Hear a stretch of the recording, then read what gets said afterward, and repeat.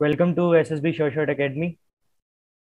Me, on the behalf of SSB Short Academy, will be responsible for your physics.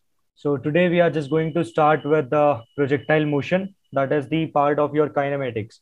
And in any of the exam, that is any of the exam related to defense, either it is your NDA, CDS, your Air Force, Navy, any of the exam is there. So this projectile plays a very important role. That is, there will be a question from this particular motion, that is the projectile motion. And in this projectile motion, we are having only three things. That is, very first is time of flight, the second is maximum height, and third one is horizontal range, as it is written in front of you. Now, what is projectile motion basically? Projectile motion is a basic two-dimensional motion, that is either into the XY plane or YZ plane or XZ plane. Any of the plane could be there, but the motion will be into the two dimensions. Okay, now let us take an example.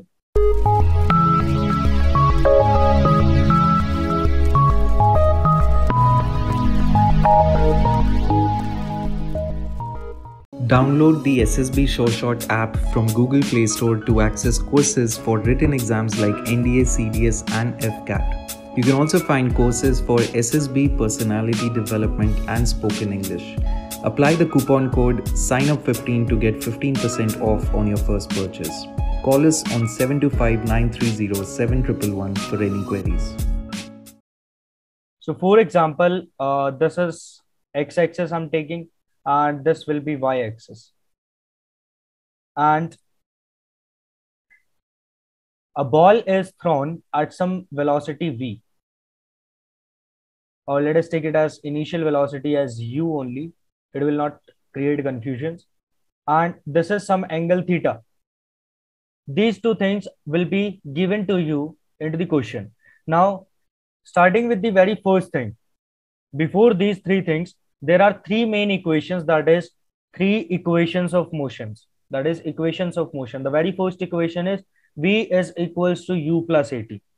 The second equation, S is equals to UT plus half AD square. And the third equation, V square is equals to U square plus 2AS. Only these three equations will be applicable over here. In complete projectile motion, this revolves around these three equations. Whatever we are finding out, that is either it is time of flight, maximum height or range, these all things will be found out using those three equations. So let us start. The very first thing is time of flight. Now, what is time of flight? Time of flight basically that particular time for which my particle was into the motion. That is, now if I'll start, so the trajectory will be something like this. That is, the path of the motion will be something like this. That is, this is our projectile motion.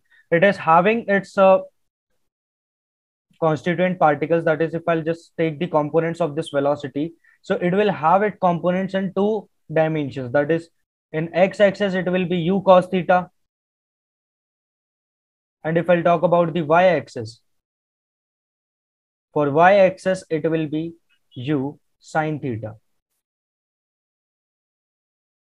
Except this velocity and angle, one more thing is given to us, and that particular thing is acceleration. That is, acceleration due to gravity is known by everybody. That is, we denote it by small g, and it is always acting towards the surface. All right, and this is only into the y direction. Into the y-axis, acceleration is given. In x-axis, that is into the horizontal direction, there is no acceleration. Acceleration in horizontal direction will be 0. Now, if I'll start with time of flight, so first of all, I need to find out the time. So if I'll just see one thing, that is into the y direction, a particle had started from here, gone up to some height, and then again descend and reach back at 0. So that means a particle started from origin and ended back at x-axis. That means in y direction, displacement is equals to 0. So we are just going to apply the second equation of motion, that is S, which is 0, U, which is U sin theta. U sin theta multiplied by time. And here it will be minus because sign convection, that is the direction of acceleration due to gravity is reversed as that of initial velocity, and it is gt square. Now taking t common, or you can find out the two solutions for time. The two solutions are, very first solution is 0 and second solution comes out to be u sine theta, 2u sine theta, sorry, 2u sine theta by g. This is the final answer came out. That is, displacement is 0 at 2 times, which is true also. That is, t equal to 0 also displacement is 0, and at this particular time, that is this time is again 0. So for projectile, we denote this time of flight with capital T, which is equals to 2u sine theta by g. This is the time of flight. Now, after time of flight, there comes out a maximum height concept. So for this maximum height, what is the condition? That is, for maximum height, final velocity must be 0.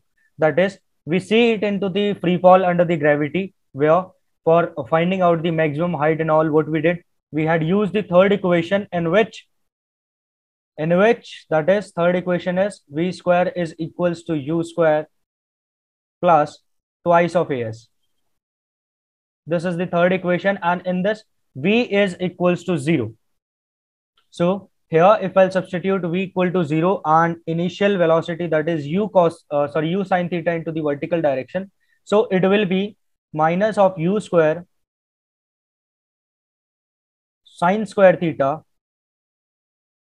divided by minus of 2g. So from here, we found out the maximum height and we term it as capital H. This is the second thing which is there under the projectile motion. The very first is time of flight, second is maximum height. Now, if we'll talk about the horizontal range, so if there is no acceleration provided into the x direction, so there is a direct formula for finding out the distance. Now, this range is basically a distance which is traveled for some time, and speed is u cos theta. So for finding out the distance and range, we denote it by r. So just in order to find out the distance, it will be initial velocity, that is u cos theta. This will be multiplied by the total time taken by the particle to reach at this final point. So the total time taken is time of flight. So it will be 2u sine theta by g. So from here, I can rewrite this particular equation as u square sine 2 theta divided by g. Now, there is an interesting question behind this. That is, very first question comes as the R max. That is, whenever we need to find out the range maximum, that is the maximum range. So for maximum range, what we have to do? There is only one thing which can vary, that is the angle. All right. And sine theta's maximum value can be 1 here. So for theta 1, the angle must be pi by 2, that is 90 degree. So at 45 degree, range comes out to be maximum.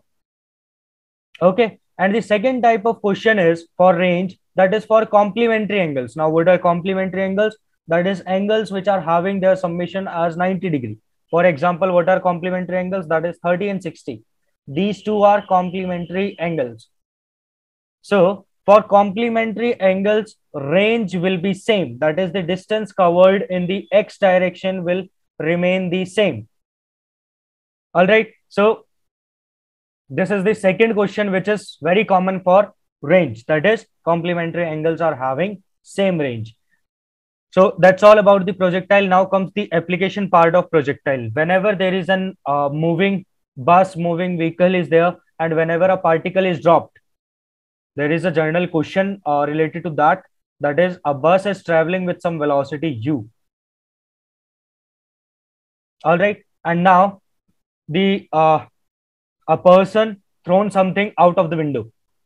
all right, or dropped something out of the window. So in both the cases, the velocity remains the same. That is, the velocity will be same as u. That is for the particle as well. That is, whatever particle which is thrown out of the window will attain the velocity of my vehicle. Either it is your vehicle or it is your helicopter or anything.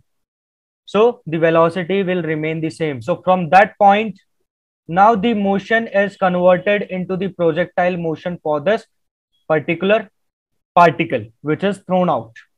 So this is again a case of projectile. This is the basic application of projectile motion. So let us revise all the things which we had done. That is the time of flight, maximum height, and horizontal range. In these 3 points, only few points are there which you need to memorize. Very first thing, that is for time of flight, what we did, the displacement in y direction we had equated it equal to 0. And for maximum height, what we did, final velocity equated to 0. And for third thing, that is most important, that is horizontal range, acceleration in x direction is 0. So these 3 points are there. If you just remember these 3 points, whole projectile will be quite easy, and you can just memorize the complete concept of this projectile. Are you preparing for defense written exams like NDA, CDS, AFCAT, or Sainik School entrance exam? Join our written exam preparation courses, practice mock tests, and get expert mentor support. Call us at 725 940 7111.